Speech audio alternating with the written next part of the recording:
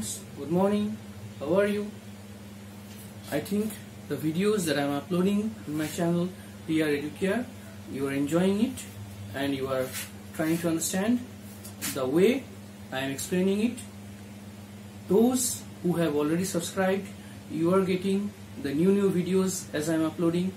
Those who have not subscribed, I am requesting all of you, please tell your friends, you share my channel with your friends and tell them to subscribe my channel very soon, because these videos they will miss, and the upcoming videos also they will miss if they will not subscribe this channel.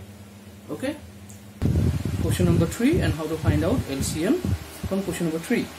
Now we will solve question number 4 to find the LCM. Question number 4, see, two numbers are given. It is going to find the LCM of these numbers by prime factorization method. So we have two numbers 16 and 24.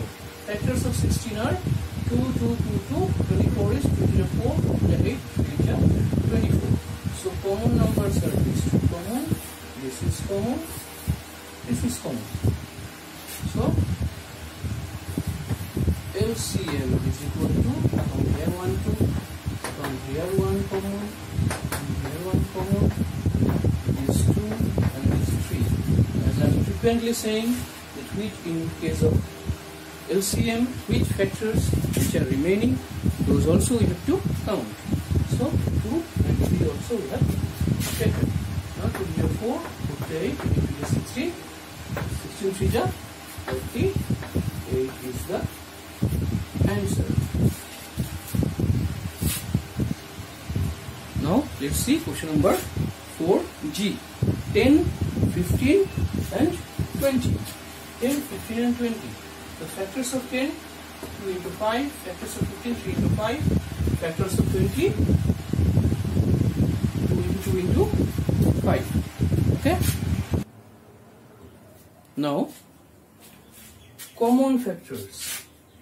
5 is common, 5 is common, 5 is common in all these three numbers.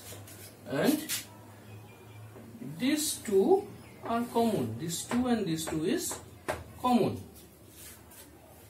So LCM is equal to 5 is common, first we'll write 5, this 2 is common, this 2, then 3 is remaining, 3 alone, 2 is remaining, 2 alone.